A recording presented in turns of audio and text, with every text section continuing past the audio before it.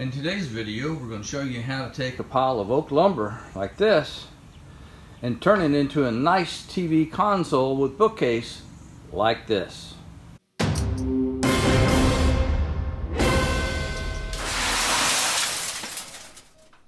Since I don't have a work vise big enough to hold these pieces, I've just clamped it to the table and I'm going to be drilling in here. So let's get started.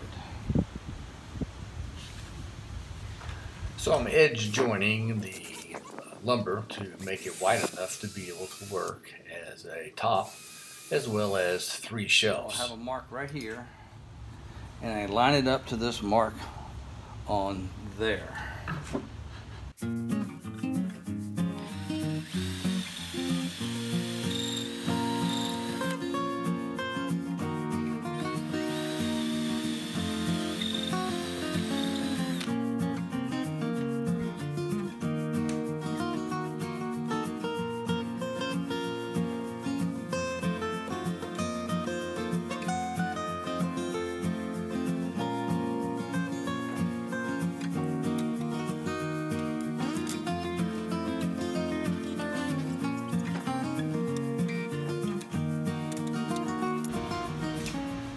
So with the dowel jig, I made this is 2 tops and a shelf for the TV console table I'm building. And so I used the dowels to join the 2 panels to make it big enough so this will be 18 inches by 48. The same for this, and the shelf's a little bit smaller than that. So for all the pieces you take and you plane off the saw marks or burn marks or use a card scraper. Either one of those will work just fine. Okay, here's a glue up of the shelf frame, and the corners are flat and square, and I've measured diagonally across, and that's flush there, and you can see this square's in the corner. That's good. And so basically, since the 2 end pieces overlap the 2 side or front and back rail, all we have to do is put a little pressure clamp in here. So we've glued these here. Then we'll come back and screw the dowel holes in this way in both boards at one time. Okay, I got my 3 shelf boxes made. Boxes will be assembled with these 10 slats, 5 on each side, between 2 of the boxes end to end. So my next task is to come along here and to drill the holes in the ends so the slats can be attached vertically like this. Okay, on this end pieces I've went ahead and clamped them together so the measurements and markings will be identical, because I'll mark both boards at the top. So this board will be, the top pieces will be the bottom, so in the seam here will be where the markings go. The center 7 1/4, then I have to go 2 inches from that. Since this is exactly 2 inches wide, I'll use this as my center point, and we'll mark that there. And I guess we could just use the second one and mark, keep that one flush there, and then we have that one next there, and so that. So now we go the other way, so we come here and marked 2 inches, and the next block makes another 2 inches. So we have 1, 2, 3, 4, 5 slats that'll be there. So now we can drill our holes and put our slats in.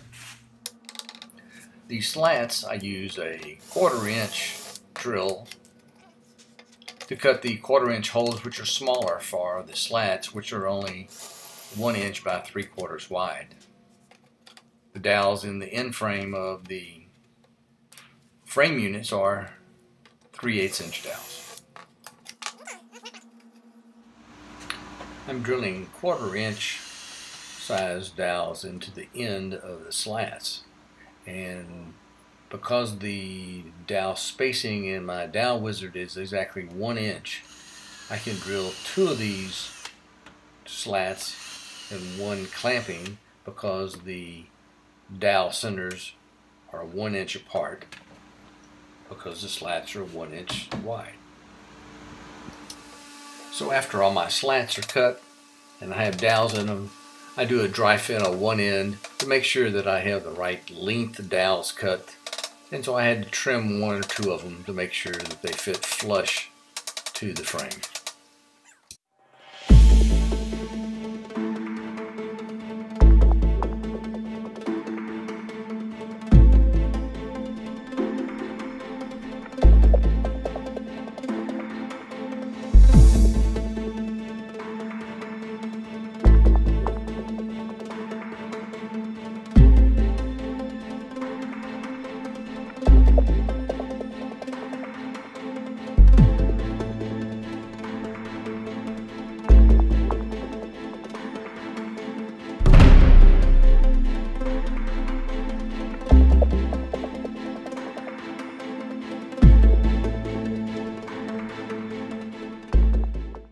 Now take the assembled frame unit with the slats in both ends, and I'm seeing if I have any overlapping slats higher than the frame unit, and if so, I'm just taking my plane and planing that smooth so we have a nice transition between the two.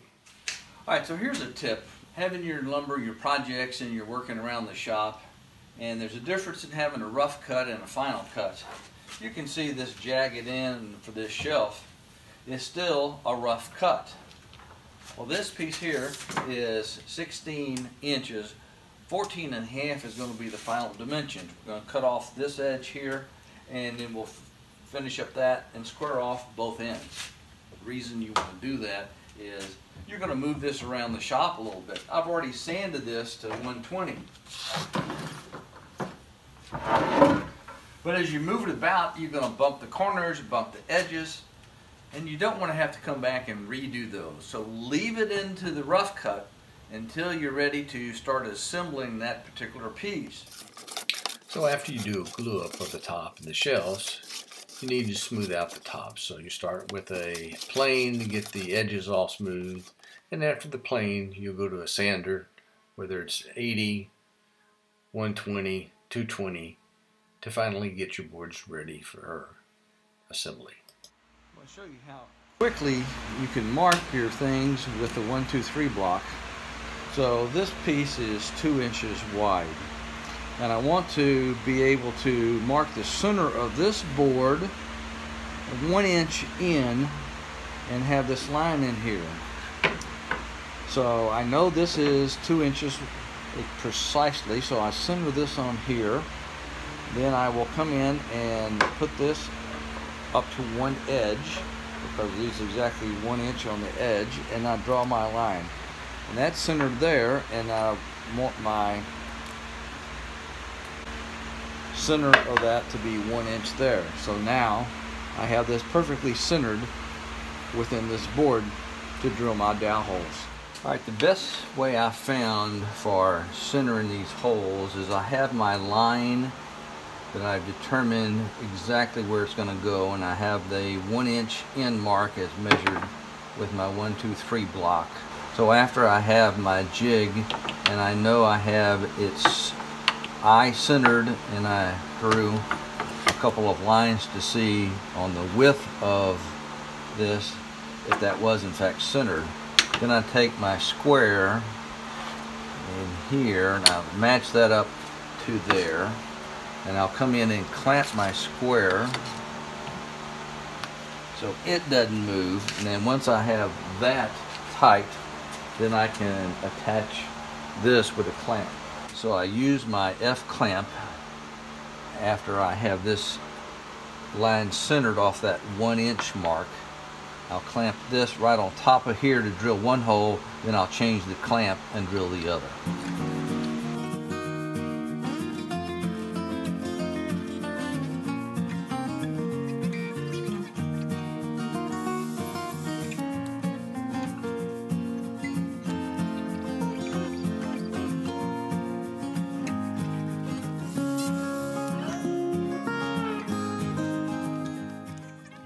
Because I'm drilling through the leg and into the side of the rails, I'm not doing a through dowel, I have tape on my drill bit to mark the depth I'm using. The dowel holes in the legs are already cut, and in this step all I'm doing is drilling the dowel holes into the side rails. You can buy your dowels and cut them, or you can make them, and it's a lot more fun to do that. Look at that. That's neat. Then you just taper the end to make it easy to insert. So this is a glue up of the leg. It's attached to the shelf unit. So you got to be quick because you got 6 different places on the legs you're putting the dowels. So you got to put glue in the holes, put the dowels in, put the glue on top of the shelf frame, put glue in those holes. Got to hammer in your dowels and then assemble it on the shelf, and then hammer in the dowels into the legs and put the clamps on. Whew! That's a lot of stuff to do. And that's just one leg. Then you got to do it 3 more times. Rinse and repeat, rinse and repeat, rinse and repeat. I put a little light chamfer on the underside of the top just for aesthetic reasons. I got the top with the little bevel, router bevel on it. And these are the end panels. So these panels were originally going to be a 1/4 inch panel, but rather than try to make a 1/4 inch, I just cut this out of a full 3/4 inch, and I'll just put some stops in the back for that. Matter of fact, the other end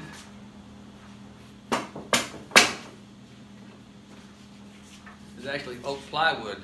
I'll stain it and make sure it matches. We have kind of a pre-stained look because I wanted to get all the stain in between the slats and behind the slats before I put the shelves in. End panel right here, what we're doing is putting in the backing unit. So we have these blocks that I have made, the same thing over here, and this is just off this shelf, so this will slide in. So the shelf had to be cut to where it was a 1/4 inch shy of the length of the rails. So when we put in our end piece, it'd be recessed like this. So we have this just inset just a little bit, so we have a little relief right here and gives a little feature. So that's what we designed the end piece to look like. So the next step was to stain the top and the shelves. So we had top and 3 shelves, and then we glued the bottom shelf in. We put a little glue on it and we clamped it up, and we'll use a different attachment method for the next shelves. So stay tuned and you'll see how we deal with that.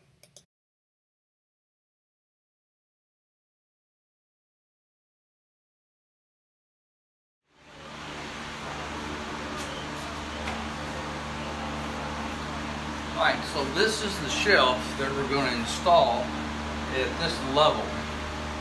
So we have finished both sides of this. And this little lip right here, you can see that lip is going to be on the back side, because that's going to be a bookcase, and that will prevent the books from being able to slide out the back. So I've turned this table upside down. So we're going to mount this in here, and we'll put some support clamps in here so we can do this. So we're going to drill these dowels into the edges of our shelf to hold it in place. I have my drill collar set for my depth of my dowel, so that's the max depth that I would want. Alright, here we go.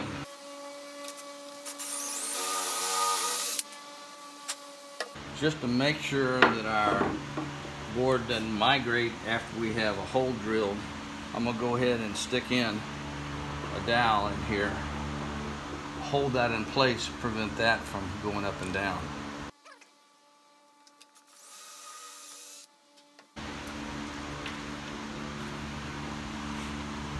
Same thing here, we're just going to insert that in there to hold that.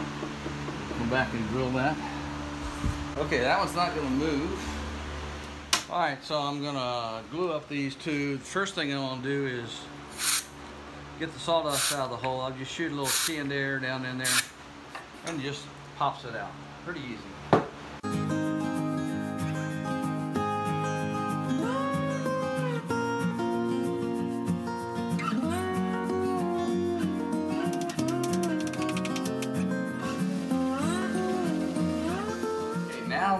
preparing my frame to be able to mount the top on the frame. So I'm using these figure 8 fasteners, and I've cut here with my little Forstner bit just enough so these little guys will fit in here like this. It has a recess on this. You screw these in, and then you lay the top on, and then you come in here and screw from the other side. And these have just enough flexibility to allow for wood movement for the top.